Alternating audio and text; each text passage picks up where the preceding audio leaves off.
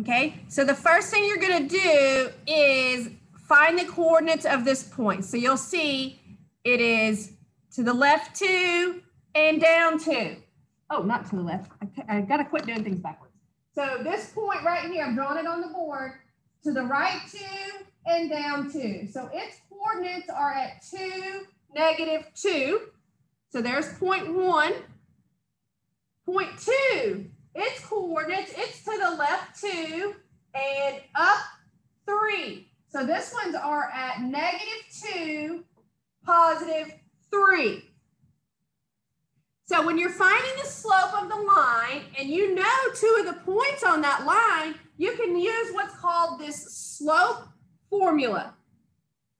Okay, so remember each one of these points has an ordered pair, which means it has an x coordinate and a y coordinate. So does this one, an x coordinate and a y coordinate. So since this is the first point, we will call it the x1 and y1. Since this is the second point, we'll call it the x2 and y2. So now that we know all of these numbers and what they represent, we can use this slope formula. So here's what this is saying. It wants the second y. Well, which one is the second y? Well, you've just named them. That's the x2, y2. That's the x1, y1. So here's my second y. It's 3. Now you put in this minus because that's part of your formula. It's always minus there. Now it wants your first y. So what is your first y? Your first y is -2. So that's what you're plugging in, -2. And then do the same thing with your x's in the denominator. So I need my second x. So here's my second x is -2.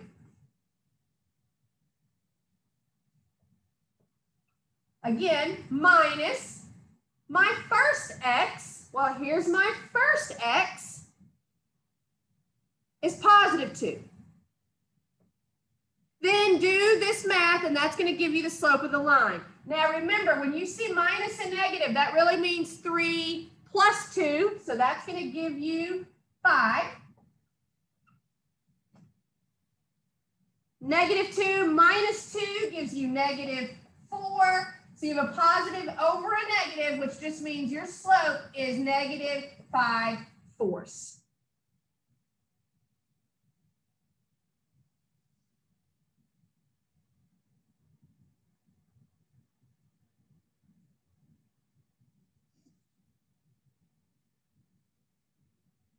Okay, so now I'm going to go do number 5. Same kind of problem.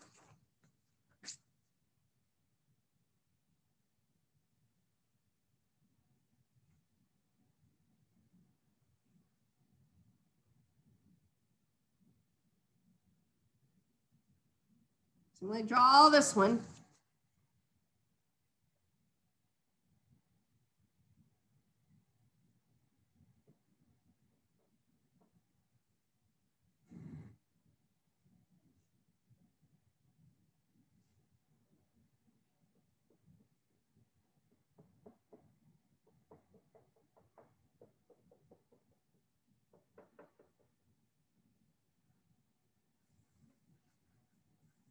So it shows a point there, and then it shows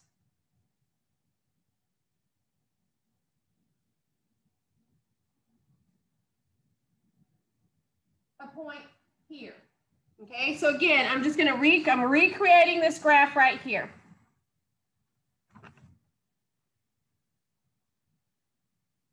So this one doesn't name point 1 and point 2. It just gives 2 points. Here's the thing. It makes absolutely no difference which one you call the first point and the second point. You'll get the same answer. Okay? You just need to find the coordinates of each of these points.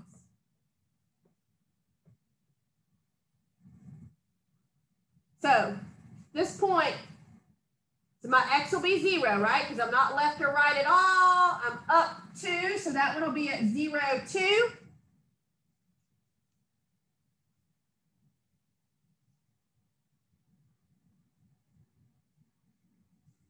This one is to the right 3 and up 9. So we'll put it at 3, 9.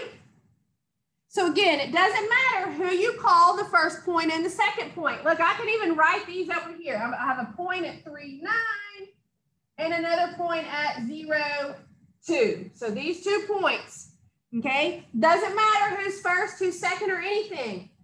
Each one has an X and a Y. I'll just call this one my first point, which means it gets the 1s, which means that's the second point, which means it gets the 2s.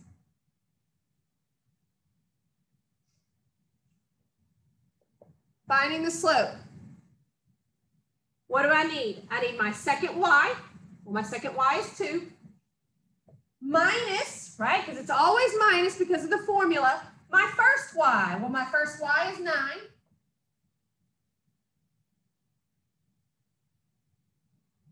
Then in the bottom, I need my second x.